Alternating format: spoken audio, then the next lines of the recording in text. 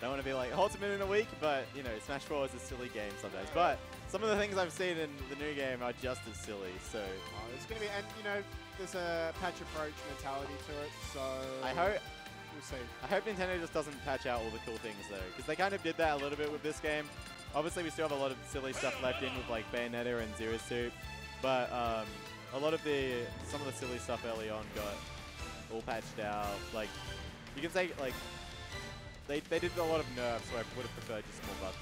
Yeah, I think that's probably a good way to look at it. And it's a different type of mentality compared to, say, your like MOBA team or like other games where they've got this very dedicated section just to like balance and fine tune. MOBAs. So I don't really want to get into that whole discussion, but it's a big one. MOBAs don't balance for balance; they balance for variety. Like they intentionally make certain characters suck and certain characters good, so there's a constantly rotating champion pool. Whereas in Smash, I think the devs wanted more to bring everyone to a similar level, rather than just to be like, okay, so this guy's for a couple months we'll have Cloud top tier, and then for a couple months we'll have Sheik or something. I think it's different dev teams, like different design decisions. Also. Is it already over? Yeah. We are rusty to items now. Good. Russ one of the few people to get a 2-0 on stream today. Yeah. Against Jacko, so I'm looking forward to it. It was a very convincing 2-0 against Jacko as well. No, it's a lot of damage. I thought he might have been able to get up air and some more up air, so it just gets the back air. More position. Wow.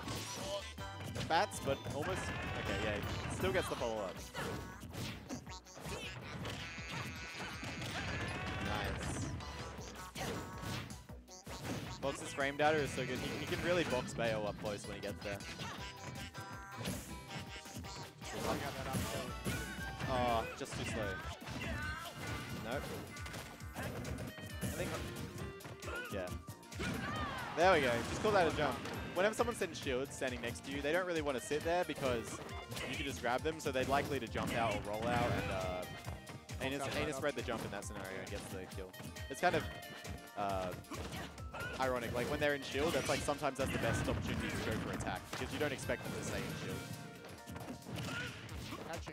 Oh, nice. There's so much pressure right now. He's playing around Bale's options really well.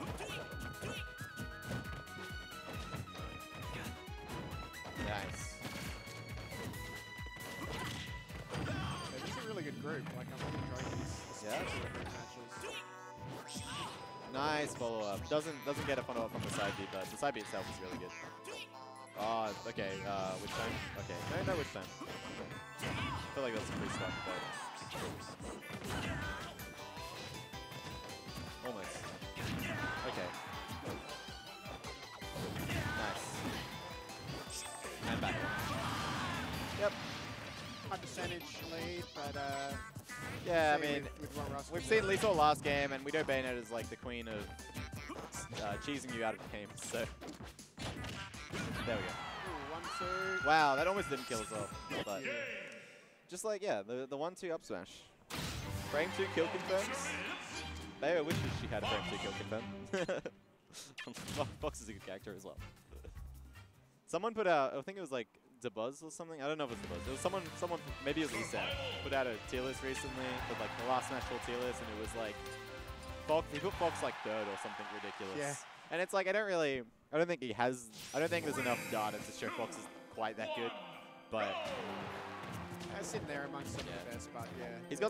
Theoretically, he's got some really strong options. Like, and all of his confirms, it's a fair foot still. You know? But. Okay, gets a little bit extra for laser. So say goodbye to songs like this in Smash Ultimate. Like, we're going the more hype exciting route. Although I'm is this song not in? Because I'm not sure. I think they want to go for that mentality of like much more like pump it up music. I know all the remixes are like pumped up music, but so there's a lot of just songs that are in the game that aren't like necessarily battle music. You know what I mean? Yep. Okay, jumps out. Almost outspaces that back there. Oh, gets his jump short, but he's fine. He's alright. So what do you think Russ has got to do it. Yeah, there we go. So that frame, obviously that's a option select, you know, they add dodge, they just get by the back air, because Bayonetta's aerials have no lag. Fox falls out of that combo apparently.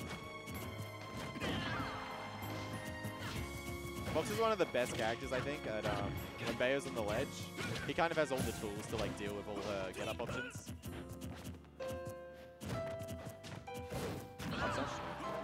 Punish on it. Alright. There we go. See how he can full hop over any like jumping aerials Bayo does and gets like a back air punish. It's really effective. Oh no, that's... We're alright, we're okay. Both players are alive. Somehow. Oh no. Yeah. Yeah. Brilliant punish under the stage. Yeah. So he got a really good read on the air dodge, but unfortunately missed his execution on the fair footstool, which would have been a kill. And then there was a little bit of shenanigans going on in Rust. Yeah, a bit of At the end there manages to get the kill. A bit of a get out of jail free on that one. But, Yeah. Yet another close set. Stage picks and strategies, what do you think? I think Battlefield should be banned by Rust, but I guess we're going there, so must have been FD or something. Yeah, I think it's hard. It's rough to be in anything that spot because you know you had the win, but you just missed your execution at the end. And get the kill. But there's always the next game, and especially when you're in counter.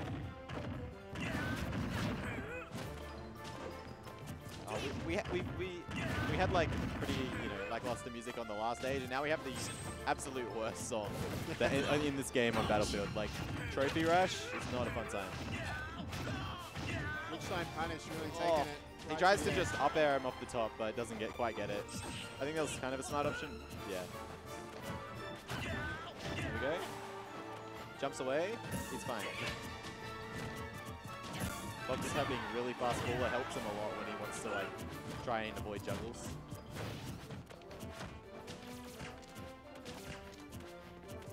Laser roll back. Yeah. Oh, okay. Not sure about that. Okay, manages to sneak past him. First stock can be very important. Yeah. Nice dash tag, Russ. Like, dash tag's a really good middle option, and if it misses, you know, you probably die, but that's good. If you miss the dash tag, you probably die, but he's calling out Galacticus like rollbacks or jumps really well with his dash tags, and then gets an advantage, and then pushes that advantage for the stop. So, this is bad, but okay. Fair one. Oh. Bewitch time, that might have been the end of the game. End of the set.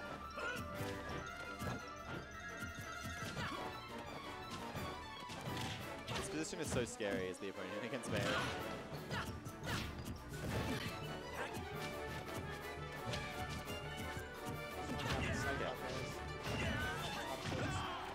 Does he silver jump? Yeah, he manages to jump away. Just about.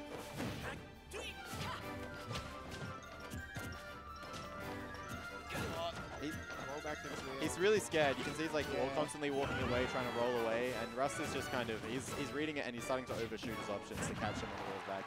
Nice. Back air does outspace the forward air from Bayo on the ledge, so it's a good way to get a kill as Box. Oh, it's slow. Alright, he's fine.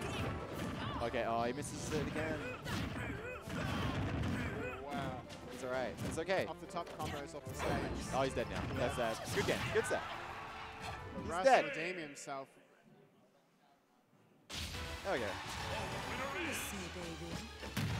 Bayonetta played like really well in that set, but yeah, it's did. a tough call. And he had like two situations. Well, I don't think the one on Battlefield would have killed, but the one on the game 2 fair that he missed the fast fall to get like the confirmed. It was a bit unfortunate.